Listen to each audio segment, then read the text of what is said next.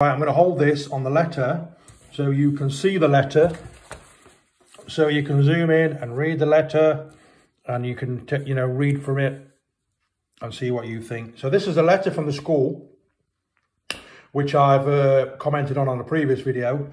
This is the undated letter from Leamington Primary Academy, unsigned letter from them.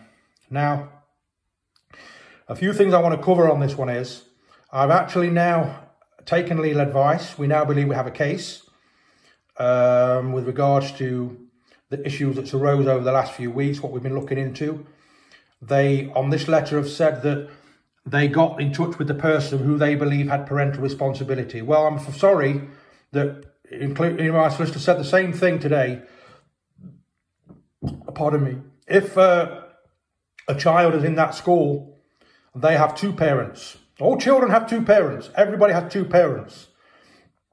They should have been in touch with me. Now, they knew I had parental responsibility. They've admitted that by sending me that letter, stating that they wouldn't put the images on. They then sent her a form. Where was my form? They neglected to send me a form. Now, when they received that form, then they should have then got in touch with me, sent me a form. They didn't do that. They should have asked her if I'd got parental responsibility lawfully. They would have known that. I'm the father. They could have looked at the birth certificates. They knew I was married. The children were born in wedlock. We all know the rules. We all know the law. We all know how this works. My children are not allowed on any social media platforms that's underage.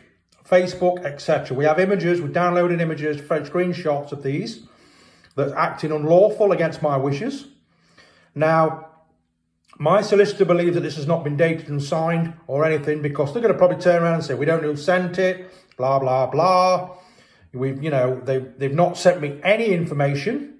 They've not sent me any school reports. They've not honoured any of my requests. Again, this is unlawful. It's gone against my rights as a parent. They know I'm a parent. They know I have parental responsibility. That's been brought to my attention again today. I've been threatened with court today to try and remove that parental responsibility. That's being dealt with. We're hoping now we'll get this case in court. Now, this has caused me a lot of alarm and distress. It may have caused me lasting damage to my health, to my nervous system. I've been extremely unwell. I'm still unwell now. I'm having breathing problems. I'm unable to lie down and sleep. I'm napping. I'm not allowed to sleep. I'm napping. So I'm having an hour, waking up, setting my alarm. This may well have caused me irretrievable damage. It's literally made me physically unwell, unable to move. I've had 4 weeks of being unable to move. I've actually been living downstairs in my home, unable to go upstairs. That's how bad this has created me. The alarm and distress that this has caused on my health, it's damaged my nerve, it's damaged my nervous system. My nervous system's been damaged. I've been asked to go on to steroids and treatment to basically to keep me alive, to basically to keep me breathing. This has all been caused by the stress that these people have caused. Now, I've had no stress. I've been kept away from stress through the Christmas period and all the rest of it. Then all this started again from this school where my ex works or worked, by her colleagues not giving me the proper access to my children. All I wanted and all I want is to know how my children are going on at this school. School reports, letters, incidents. Under my parental rights and the law, I have been given none of this over the last nearly 2 years. I don't know where they're living. I don't know what schools they're attending. I wasn't told when one moved up to a higher school. I don't know if they've had any medical conditions. All this should have been lawfully given to me. Now, I'm going to cover that in depth over the weekend. It may be. Cover this in depth. It's going to depend on how things pan out before Monday. Now, this has caused me a lot of alarm and distress. I will be putting this into court. Ofsted are aware of this. They are aware of everything. I know they're either going in or gone in and doing their report. This has been kept away from the people that's doing that report. The report, when they go in, will not be biased. They've assured me that they're going to go in blinkered and not know anything about my case against the school. If you have any problems against this school, I suggest that if it's factual, lawful and truthful, then you need to get in touch with this school and put in your complaints. I'm putting in a vote of no confidence against the headmistress because I believe this is discrimination against me. She's a work colleague and friend of my ex-wife on WhatsApp and all the rest of it. If nothing else, this has proven that they are discriminating against me. This is what this is. They are not honouring my rights. They have had months, they have had years to investigate whether I've got parental responsibility. They could Google it. You've only got to Google it under the Children's Act, and they would know that I have parental responsibility. This is a school that should lead by example. The head of the school is a safeguarding head, and she should be aware of all these issues. If these issues arise, she should be questioning them. She should be looking into them. She should be talking to the parents. She should be investigating them before letters like this are sent. This letter has caused me damage. This letter has caused me alarm and distress. The image of one of my children has made me ill. They have made me ill.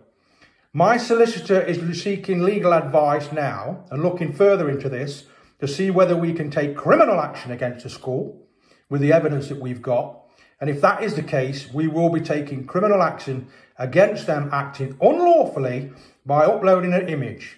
And again, they've stated on here they sent a form out to the parental responsibility person by their own admission. It's all, and they knew I had it again because they sent me the letter last year and honoured my wishes. So they knew I had it. They went against my wishes.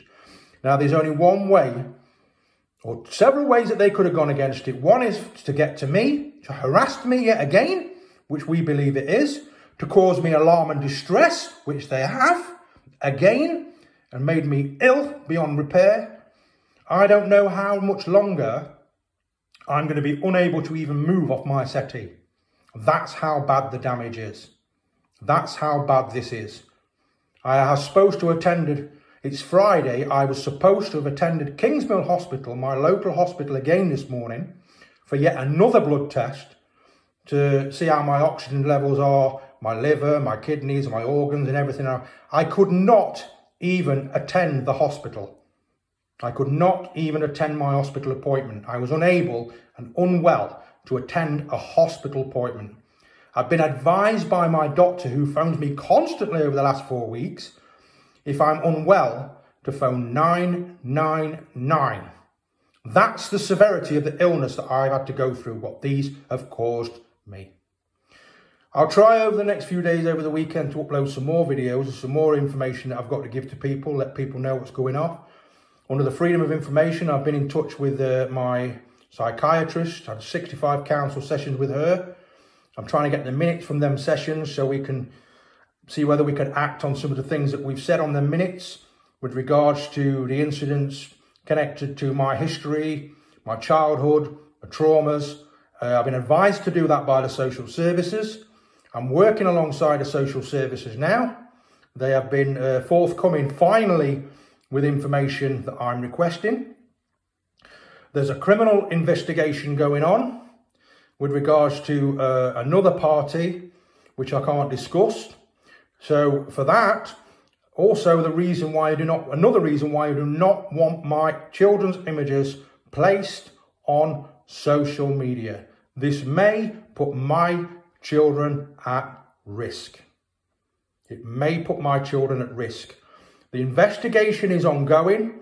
It's a criminal investigation. I do not want my children on social media or any photographs of my children on social media that can be recognised.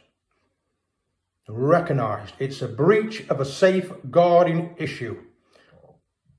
They will be made aware of that in a letter sent to them from my solicitor. I cannot discuss the case. It's an ongoing criminal case that does not involve me. God bless everybody, and we will speak over the weekend.